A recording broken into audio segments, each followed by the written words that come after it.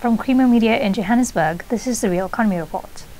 African metal crown manufacturer and supplier, Coleus Packaging, which hosted a launch event for its new machinery at its Alrode facility in Alberton in Johannesburg in February, aims to enhance bottle crown closure manufacturing processes and product output for the beverage industry throughout Africa.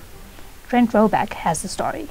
Coleus Packaging MD Ian Victor believes that the introduction of the new metal cap manufacturing machine will put the company on a trajectory to perform on a level that can be compared with the practices of international competitors, making the battle against imports less of a concern.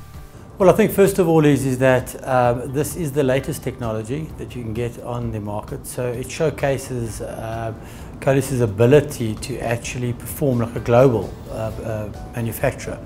And remember, we always have to compete against imports, so if you can't manufacture like a global competitor, then it's very difficult to actually compete.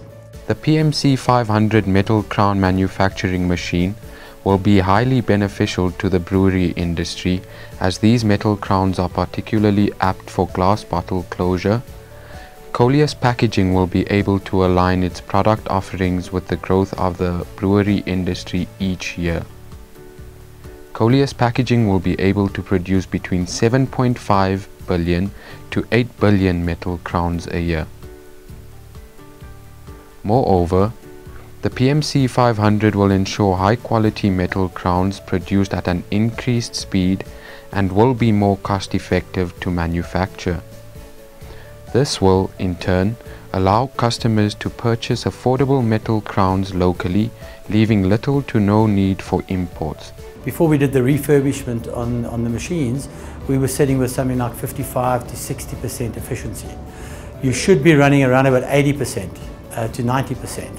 This new line will give us capability of running at probably 90 to 95% efficiency. Victor believes that the introduction of this new machine at the Coleus Packaging facility in Alberton will contribute to growing the South African economy through the creation of jobs, alleviating the dire straits that engulf the economy at present. So what we're trying to do is show South Africa that with a bit of investment, we can obviously first of all compete, we can become like a world-class manufacturer, and we can actually employ people, because the more we actually produce, the less imports come in, the more people we would need to actually manufacture. That's Creamer Media's Real Economy Report. Join us again next week for more news and insight into South Africa's real economy. And don't forget to listen to the audio version of our Engineering News daily email newsletter.